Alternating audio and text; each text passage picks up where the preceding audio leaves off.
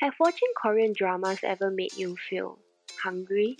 And you would just love a bowl of tteokbokki right in front of you without having to spend hours.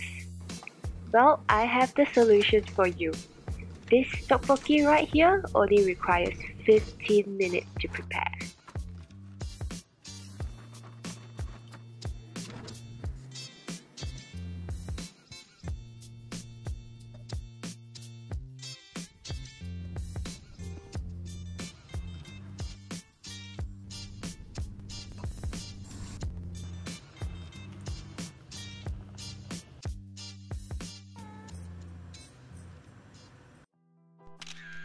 Ta-da! I'm done with my hot spicy tteokbokki. So it took me only about 15 minutes to prepare this.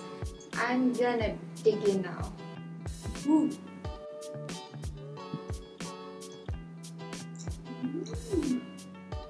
It's really chewy. It is a little spicy, but the black color ramen, yeah, that's really spicy. But this I could still tolerate. So I'm sure you can too.